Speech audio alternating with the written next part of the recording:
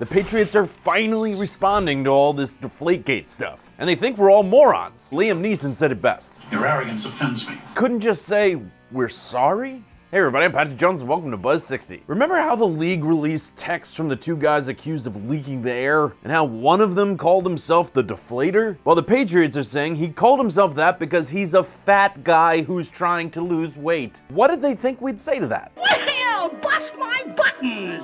Why didn't you say that in the first place? That's a horse of a different color! Aside from them just burying the guy for being overweight, that's cold. As far as what the Patriots and Tom Brady's legacies are after getting caught, ESPN and ABC took a poll. 73% of avid fans still support Brady going to the Hall of Fame, but only 52% see him as a role model. In terms of the Super Bowl, 42% of fans see the Patriots win as tainted. But come on guys, let's not be naive. It's still a small amount, but 12% of avid fans think that the cheating is limited to the Patriots and the Patriots alone. Remember what happened when we thought like that about steroids in baseball? Buzz 60, now you know, pass it on.